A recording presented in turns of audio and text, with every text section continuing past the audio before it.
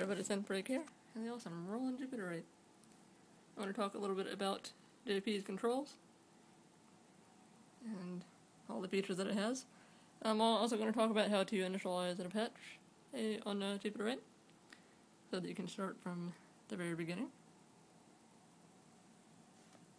Alright, I actually have this powered on now. I'm going to start with the controls over here, explain a little bit about those. Now, the controls here deal with the amount of the pitch or the filter frequency being routed to the pitch bend here. You can have that on or off.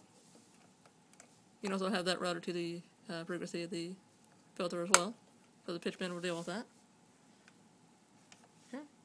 And then we also have the LFO modulation switch here that deals with the same thing, the oscillator pitch or filter frequency. And you can modulate those and have that on or off. This is how I normally have it set. Alright, and let's have our portamento, which is polyphonic, I believe. And you can have it set for on, off, or upper only. Upper only is obviously useful for splitting it, so that if you have an ARP down here, or a bass, or a string patch, that will not be affected by portamento at all. That'll be just the upper only. Alright. And here is our master tune knob here, plus or minus 50 cents. Our tune switch. Our volume and balance. This should say lower and upper, but it's been worn off from age. Alrighty. And then we have our arpeggiator here with the clock source that can be switched to external or internal.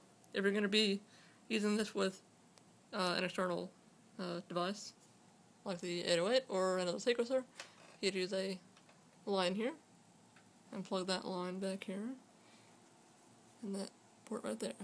If you have the other cable that would work, then obviously that would work. If you don't, like me, just use a regular quarter-inch line. And that will send CV control voltages to 808, and 808 will control JP there. Alright, internal obviously is Jupiter-8.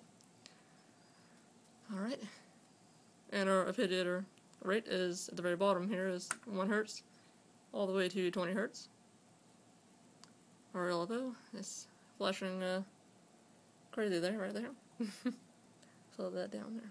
It is nice that it does have a reference so that you can see exactly how fast it's set to. The rate of the LFO all the way down here at the bottom, where you'll hardly ever see it flashing there, is 0.05 Hz. There it goes. Very slowly there. Extremely slow LFO rate, which is excellent for routing the filter to it. Alright, and all the way up here to 40 Hz, which is extremely fast, and you probably cannot see it blinking on here because it's so fast. Alright. There we go. Okay. And moving on to our delay time, all the way here at the bottom is 0 seconds to 4 seconds of delay time. We have our waveforms. Also, we have sample and hold random circuit there. LFO, VCO modulator there. LFO ENV1. Both VCO2 or 1. Pulse width modulation, all the way here at the bottom is a square wave, and the farther up you go, closer to 10, the more narrow the pulse width will get. You can have pulse width routed to an LFO, manual, or ENV1. Cross modulation. Gotta have that if you want the ring modulation FM type sound for adding sidebands there. We have our VCO1 range from 16 to 2. All of our usual waveforms. Oscillator sync for syncing two oscillators together. It's good for eliminating beats in a sound. If you have a very rich sound there with a lot of waveforms and frequencies going on, and you don't want the beats to be going on within the waveform, you sync these together so it's real smooth. It forces one to sync to the other. Alright. Fine tune and more waveforms. We have noise on this oscillator as well. Okay. And a source mix, which deals with mixing or balancing the volume levels of VCO 1 and 2. And actually the, signal strength of each one. more so than volume. Here's our HPF, which is non-resonant, and 60 dB per octave slope.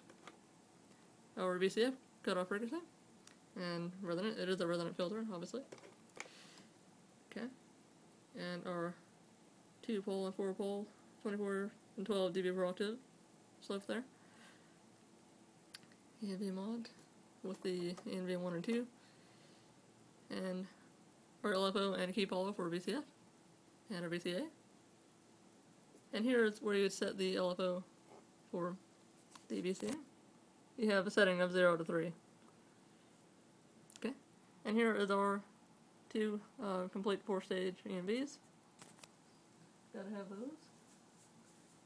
And both of them are actually very similar in their times, I guess you could say. Remember that the sustain level is the only level parameter here. Everything else is the time parameter. And for our attack time on both of these, it's 1 second to 5 seconds.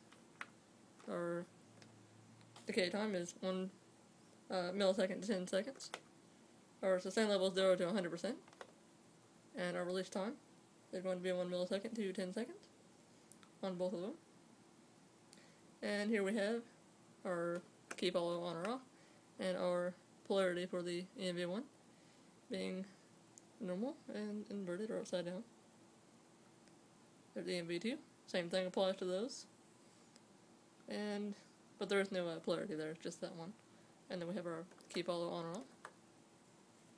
Okay, so I'm going to go ahead and play one of the keys here so you can hear exactly how this patch is sounding. This is still going to be set for the initialized square wave patch.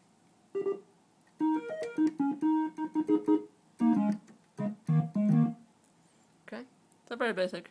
It's a good starting point.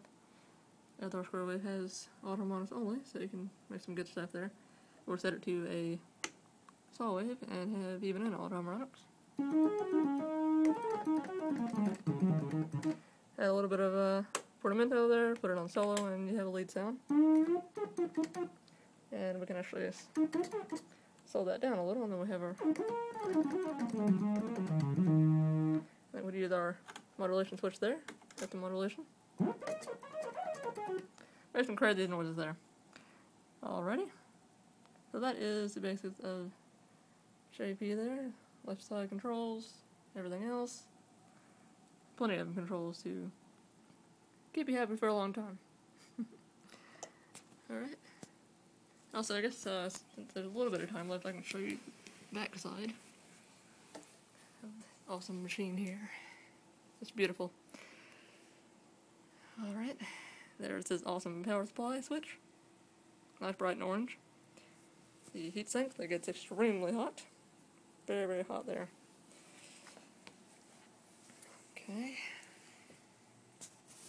And we have our memory protect. And all of our tape memory switches there. Our CV and gates. And their payloader. This is where the 808 is plugged in, or any other signature drum machines that can deal with CV voltages. Control voltages there. Our external controls. And here is our audio output there. I have it in mixed for right now. But if you happen to have enough line, you can put it upper and lower.